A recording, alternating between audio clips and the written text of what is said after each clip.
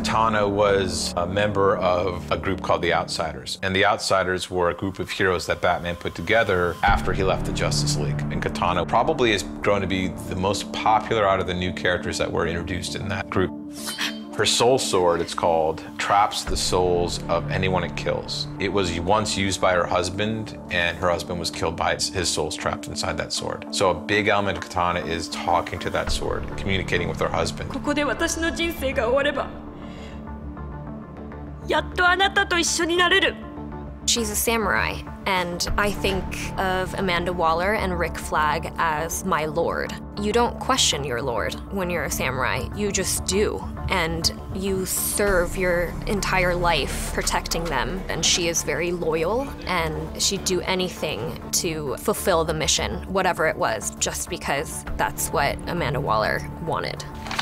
The physicality of that character and the sword fighting, everything that Katana needed to be was incredibly important. It was also important to have her be played by a Japanese actor. And Karen really doesn't have a resume. She really doesn't have a history as an actor. But sometimes as a director, you just go on instinct. So you can land and pull it? She was a huge surprise, and it was fantastic to just watch her grow and develop and really become Katana.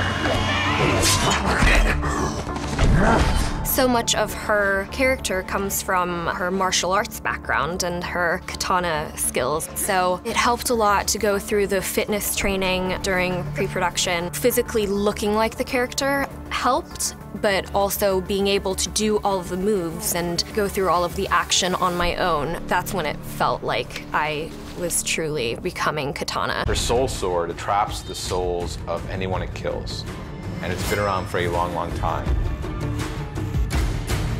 Katana's Soul Taker. It was actually one of my favorite experiences of the movie, and it was a complete surprise.